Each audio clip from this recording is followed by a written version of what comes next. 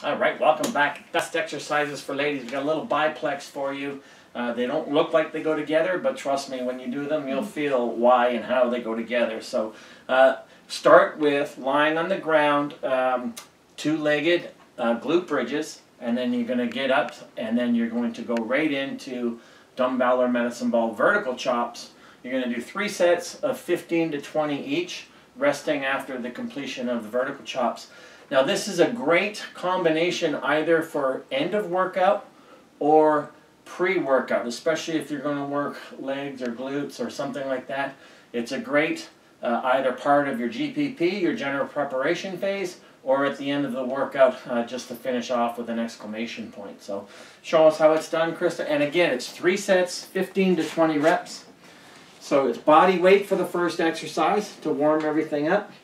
So Krista puts her hand in the easiest position, digs those heels in, comes up as high as she can, and really gets a flex of the glutes at the top. She really tries to squeeze those glutes at the top. And just go to 15, Krista. It's 15 to 20. We'll just go to 15 for demonstration point. Nice range of motion she's getting there.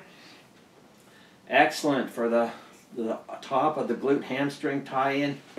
And then she's going to come right in, first with a dumbbell, I guess, Krista. Hold a dumbbell end to end or a medicine ball, and she's going to do 15. We'll do like 8 to the front and then 8 to the back. 2, and then reach right between the legs, and then chop up and then chop down. Excellent.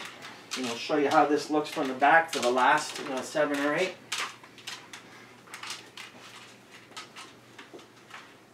Excellent. Good. Finish them up. Notice how she gets really close to the floor at the bottom so she can stick that butt out. Nice kinetic chain expression. Good, good. Now if you want, I'll just put that back. And then if you want, you can also use a core ball or a medicine ball. We'll just show them 5 or 6 there, Krista. So exact same motion. Show them from the other side.